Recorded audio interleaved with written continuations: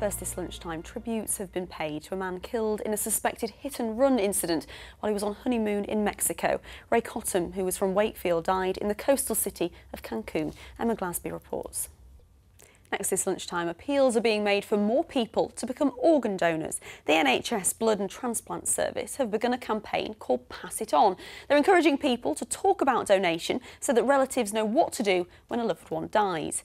In Yorkshire, 780 people are waiting for a transplant. So far this year, 86 people have benefited from a donation, but during that same period, 5 people have died due to a shortage of organs. As part of the National Transplant Week, our reporter Shirley Henry has been to meet a North Yorkshire mother who donated part of her liver to a 7-year-old daughter.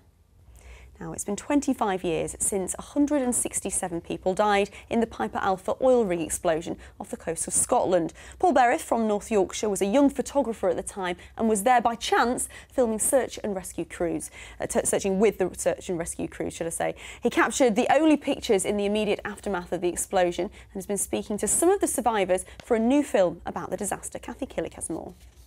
Certainly do. Now, final preparations are underway for the Great Yorkshire Show, which opens tomorrow. Look North will, of course, be there in force, and it should be a bit drier than last year. Couldn't get any worse.